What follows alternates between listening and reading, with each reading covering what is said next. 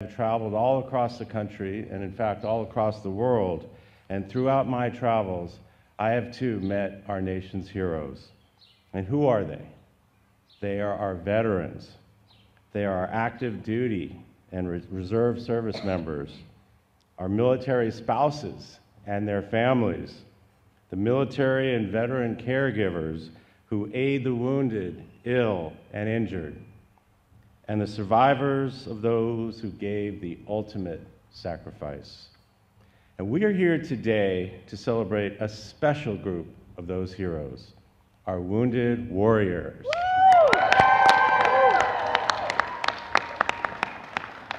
Today's riders are some of the strongest, most resilient people you will ever meet. You are all a source of inspiration, and not only to those of us in the White House, but to your fellow wounded warriors. And some of you might be at home right now watching this event and thinking, hey, maybe I can do that too. Well, I'm here to tell you that, yes, you can. As you continue down this road of healing, I want you all to remember, there is nothing that a wounded warrior cannot do. And if you're ever feeling down or like it's too much, remember that warriors never ride alone. And just know that the Biden-Harris administration will always be by your side. And now, I have the great pleasure of introducing Staff Sergeant Mark Lawley. Mark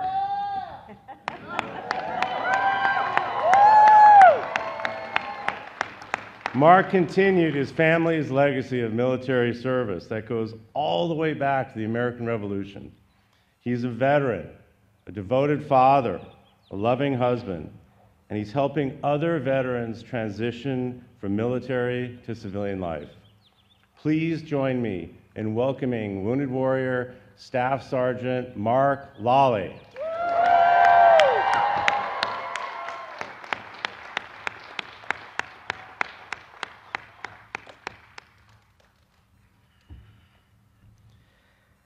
Thank you, Mr. Secretary, for that warm welcome.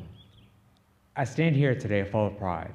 Proud of my time of service, and proud to represent this great organization that helps so many warriors. While my time in Iraq was important in my life, it was a training mission in Italy that changed it forever. Our aircraft suffered an extreme malfunction and hit the ground with such force that nobody should have survived. After a month in a coma, I spent 20 months in rehab trying to relearn everything. It was then that somebody from the Wounded Warrior Project came up to me with a backpack and a promise. The promise that they would never leave me or my family as long as they existed. And while my physical injuries were healing, I became obsessive of how do you honor, how do you memorialize, how do you thank someone who gave their life so you can live? You live, you move forward. You try and live every day that makes their sacrifice deserved. Now it is my honor to introduce to you Madam Vice President Kamala Harris.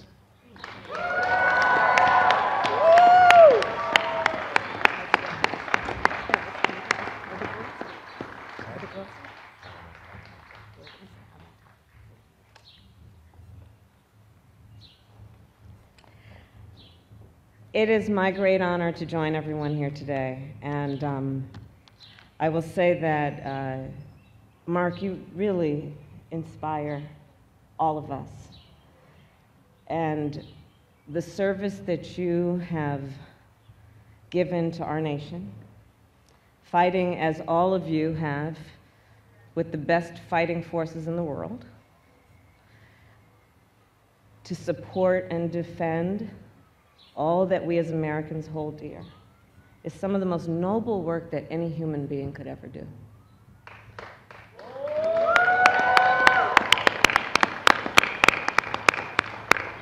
It takes a very special human being to step up and say that they are prepared to serve, knowing it's not theoretical, what might come in terms of sacrifice to defend their nation.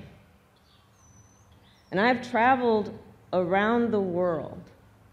I have met with leaders of the countries who are partners and who are allies.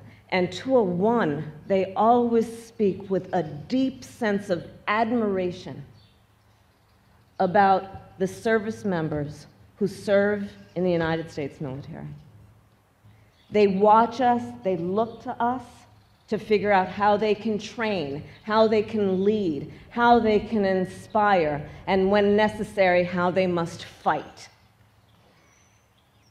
And doing it all the while with a sense of purpose and deep commitment to our nation.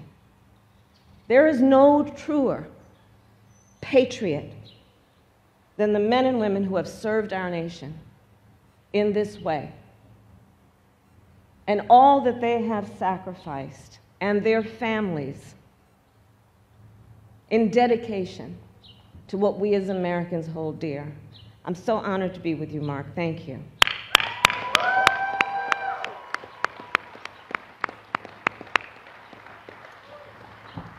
And as the second gentleman said, President Biden and Dr. Biden send their love and renew always their commitment to our veterans. As you all know, throughout their lives and careers of service, they have always put our veterans at the forefront of their priorities in terms of their service to our nation.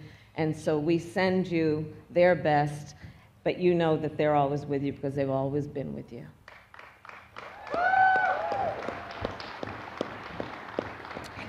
To the leaders of the Wounded Warrior Project who are sitting in the front row over here, I want to thank you for all that you do. You have long days where you just are tireless in terms of stepping up to make sure that we as a nation do everything that we have a responsibility and a duty to do on behalf of our wounded warriors. I thank you for your service and for your leadership. Thank you. And CEO Mike Whittington, thank you. And Mike, I have to say you're a real partner to our administration. We will talk a bit from time to time about the importance of what happened in terms of the passage of the PACT Act. And it is the families who are here, our wounded warriors, our leaders, who are the fuel and were the push and the inspiration behind getting that done. So I thank you for that as a most recent example of your leadership. Thank you.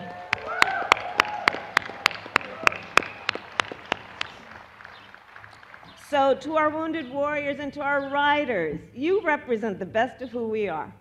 You know, I have traveled, I've been to the DMZ in Korea, I was aboard ships in the Indo-Pacific, at SOCOM, at CENTCOM in Florida, at NATO's Eastern Flank, and I've met with our troops there.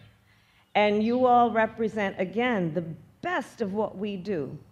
You inspire Americans and you inspire people around the world. And today you continue being a source of inspiration with this ride. You know, everyone here understands that when we look at our veterans, we thank them always for their service and their sacrifice.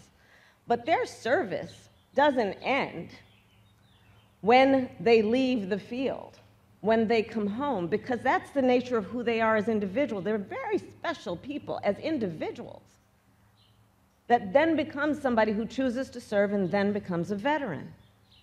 They're people who understand the importance of internal fortitude and strength and self-determination. You show that in every way. And when you come back, you show it even more. For people, anyone who has faced a difficult time or hardship, who have suffered wounds that are physical and those that are emotional, we often look to and point out as an example our veterans of how people can overcome in a way that puts them back out there to compete and to fight and to stand tall and strong, whatever might be some of the physical limitations that they experience. This is who you all are. And so we have with us today, for example, a veteran who returned from her deployment and found healing through sports and who will soon compete in the Air Force Warrior Games. We have with us an active duty service member whose battle with mental health challenges inspires him to serve as a mentor for young children. We have with us a veteran who, after 30 years of service, founded and now runs a nonprofit that works to bring home those missing in action. This ride is a reminder of how far you've come and how far you're going. And we are so inspired to watch it all. So with that, I will say that the President and I believe that we collectively have a sacred obligation to care for our veterans and their families and all those who care for them. And that is why we are so proud to have done what we are doing together, including, as I said, the PACT Act. And let us continue on this journey, knowing that we're all in it together. And with that, I will say that it's time for us to begin our ride. There we are.